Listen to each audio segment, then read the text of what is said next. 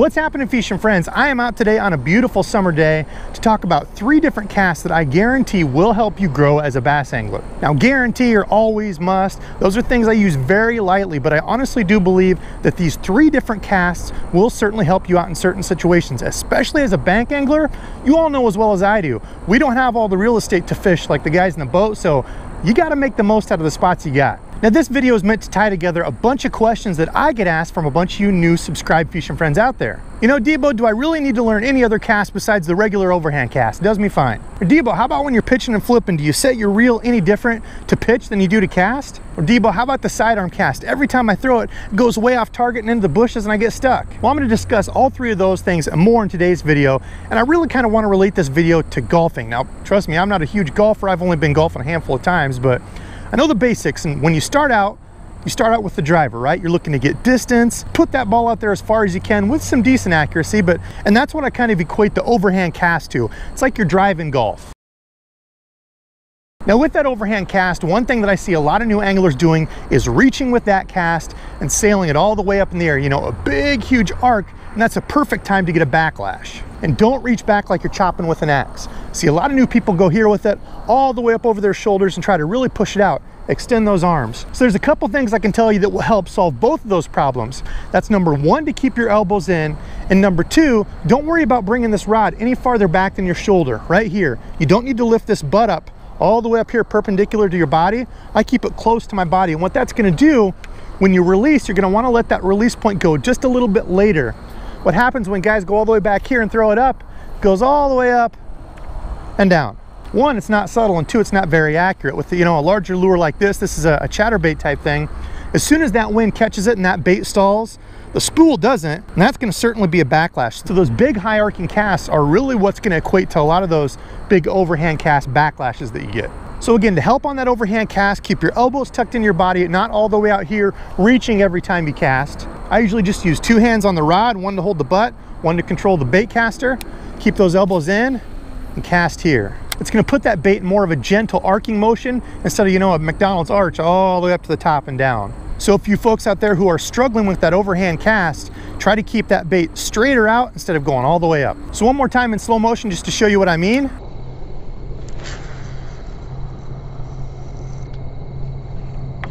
Now, that overhand cast is great for getting a lot of distance, but a lot of times it's not the most accurate. You know, a little bit of wind takes it.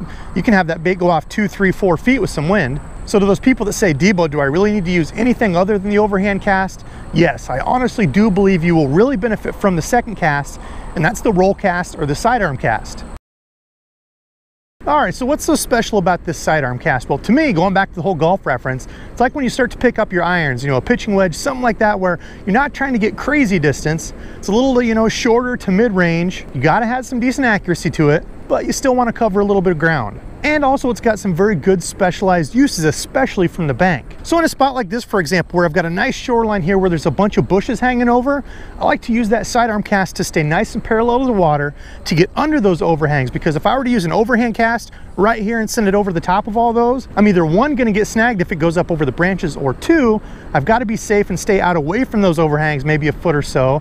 And oftentimes those big fish are up under those overhangs and those shade pockets. So with that sidearm cast, you can stay nice and parallel to the water, get under those overhangs and target those fish. Now with this sidearm or roll cast, the big things to keep in mind is you want to keep that bait nice and parallel to the water. I'm not crazy throwing this with a ton of power arcing up and coming down. I want it to stay nice and parallel and come under the overhangs just like that. An overhand cast, I wouldn't have been able to do that. I would have got caught on that little branch and probably been very frustrated. Now the second thing I really like about that sidearm cast is, again, on those days that you have wind. If it's really windy, I'm not even going to try to throw that bait way up in the air with an overhand cast. I'm going to use a little bit more power on my sidearm cast to keep that bait low and parallel to the water. There's a lot less chance for it to stall up in the air and get a backlash. Nice and parallel, it's also going to make a good subtle entrance. And speaking about that subtle entrance, not that that matters on a windy day if there's a bunch of ripple, but if you're fishing a day where it's pretty finessey and those fish are a little bit spooky, you do a nice sidearm cast, you know, a nice roll cast to keep that bait nice and parallel, slow it down. You can get it in there with minimal splash, which can be very important. That was a huge bass chasing bluegill.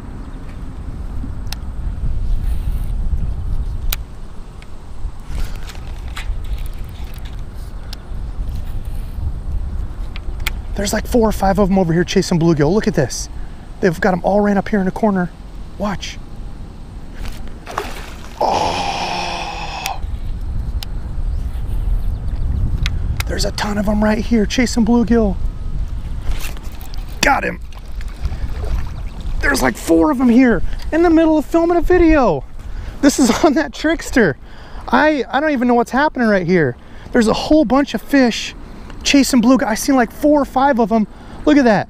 Perfect example. They're up nice and tight, close to this bank. Can I prove the point any better? Well, folks, it does not get any better than that to prove a nice sidearm cast. Keep it settle in there. Let's see if I scared them all off. I can't believe that. What's the irony of that? That fish blew up behind me and they had a whole pack of bluegill in here chasing them, pushing them. See if there's any more along this brush line. We interrupt this broadcast for a little trickster fishing. Well, that was a welcome surprise. Didn't expect that to happen, but there you go. Proof that nice sidearm cast, nice and subtle in there, does come in handy. All right, now the final tip for you folks that are struggling with that sidearm cast. I'm a right-hander, so for me, my dominant cast is from my right across my body to my left. You know, for me, that's the most comfortable way to cast it. For you left-handers, probably this left hand casting across your body to your right. But I get a lot of new folks that say, well, Debo, when I'm doing that sidearm cast, it doesn't go where I want it. My accuracy is off and it's going off into the bushes too far. Well, okay, take for example right here. If I'm trying to cast parallel to this bank line, a right-hander like me, as I cast and let this go, the number one thing is I always want to be watching directly where I want my lure to hit. I'm not watching my lure, my rod, I'm not watching the bank line. I want to watch exactly where that lure hits. And as I cast this lure off to the side, if I notice it's not hitting where I want, in my case, casting from my left across my body, if that lure is going too far to the left, and here in this case, if it kept going into the bushes here, my release point is too late. So as I reel this in here, I'll show you kind of what I'm talking about. As I go to cast this and it ends up going too far past, like that, into those bushes, that's not what I want to happen. I released it too late. So if you have that problem, consciously in your head when you're practicing this sidearm cast, tell yourself to let go too soon. As I wind up and cast this, say I want to let go sooner than I really need to. The sidearm cast is really helpful in situations like this as well. You can see here I've got a whole bunch of trees over the top of me. I can't use an overhand cast, so I'm up a little bit higher.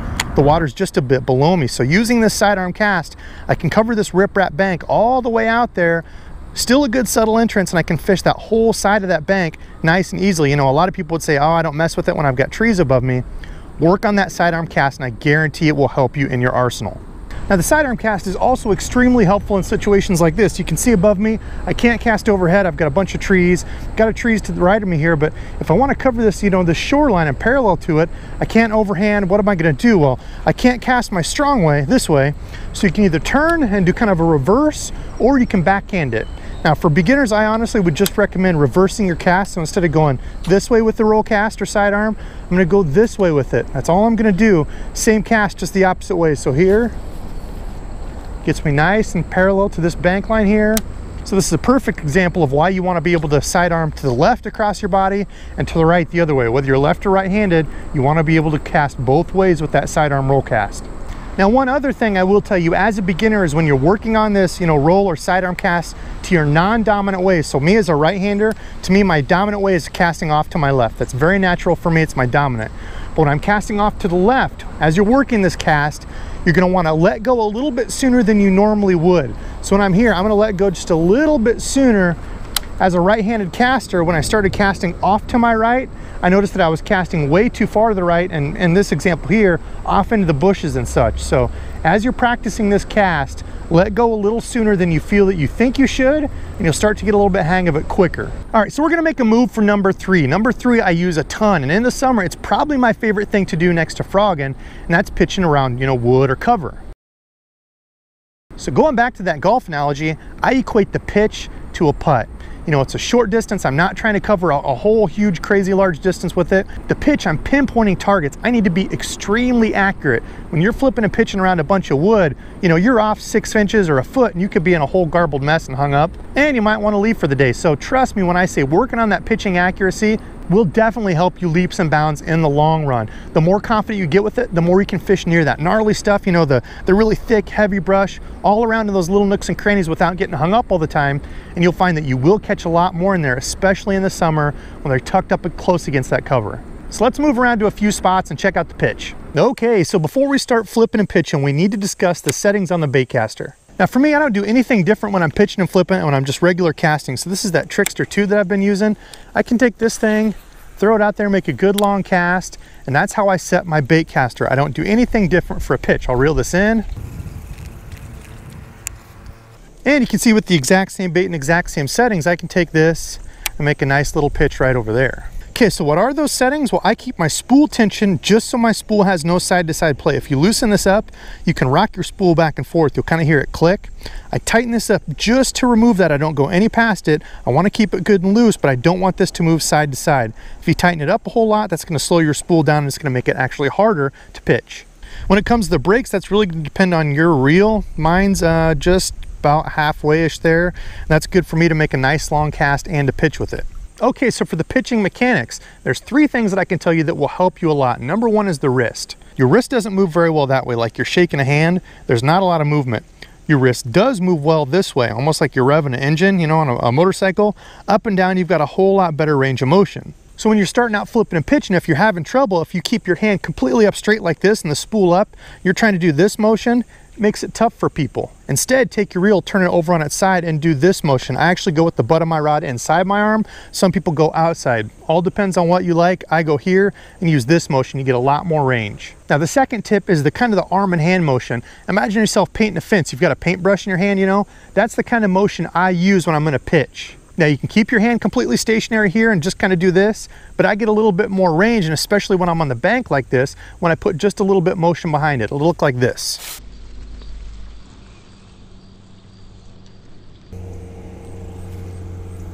Now the third biggest tip, if you're still having trouble with that pitch, is thumb control. I cannot stress enough thumb control. One of the big problems with newer folks is they want to pendulum the bait, right? They get it started like this, throw it out, the bait goes up high and hits.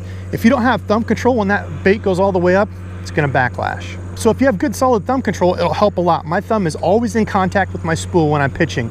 I wanna feel the speed of that spool, and I can let it accelerate or decelerate with just a little touch of my thumb. Now I'll show you what I'm talking about here. When people pendulum the bait, this is what happens.